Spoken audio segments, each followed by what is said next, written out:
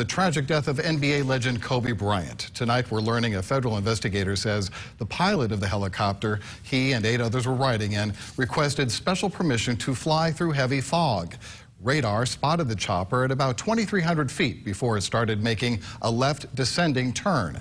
As we wait to learn more about what went wrong, the tragedy is bringing to light fond memories of the basketball icon here in the Mid-South. Local 24 News reporter Rebecca Butcher spoke to one fan about his encounter with Kobe. Rebecca? Well, Richard, whether you're a diehard sports fanatic or not, you've witnessed or felt the great loss of Kobe, Black Mamba, known as a fierce competitor fans dearly loved. Emotions just hit instantly. I grew up watching basketball from Kobe Bryant. He was basketball to me.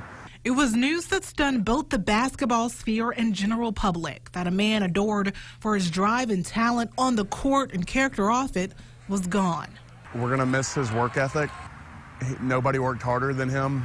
Several fans in Memphis have mourned the death of Kobe Bryant on social media. Bryant retired in 2016. His 13-year-old daughter, Gigi, expressed her desire to carry on his legacy and love for basketball.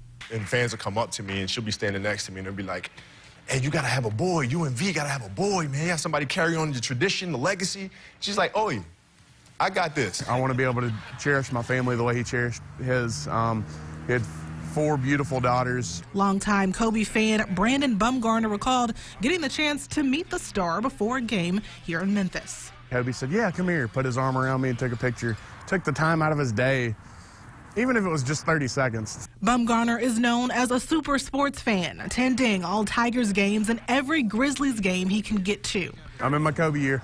Like millions of kids, he grew up watching Kobe fiercely play and says the impact he leaves behind is sweeping. Something I'll never forget, something I would like to forget, wish never happened. These things happen. Love you always, Kobe. Of course, we'll always love Kobe. The Lakers and Clippers game set for tomorrow is postponed. In the studio tonight, Rebecca Butcher, Local 24 News.